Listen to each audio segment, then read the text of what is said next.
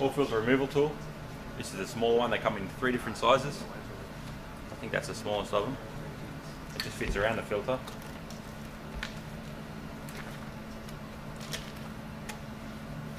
And then just using leverage, you pull on it. That'll undo the filter. In this case, this filter's clamped up inside the engine, so it's not going to undo it. But as you can see, as you pull up, that pulls down, creates a tighter grip. It's got a little raised section in there too to create a bit more grip.